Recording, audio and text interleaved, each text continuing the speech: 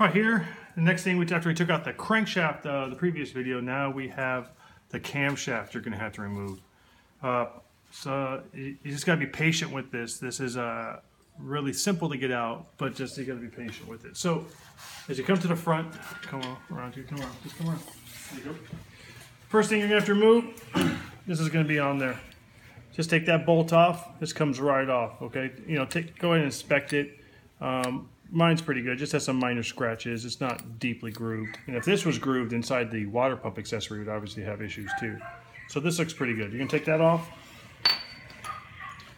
Then you're gonna have this is the only thing really holding in the camshaft. Now, if you look at this, it goes like that back on there. And if you turn it around, when you spin it around, it says back and bottom right there. And that's actually, that little line in there, that groove is an oil channel, so oil can move around.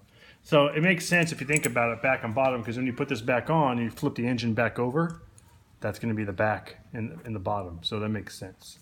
All right, so once you take that out with those two screws, that's going to be sitting there. You should be able to get your hand, all right, come on top, get your hand back here, just kind of hold it and just touch this part right here, and it should come through. The next struggle is going to be very gently and with patience getting it through all these channels and pulling it out.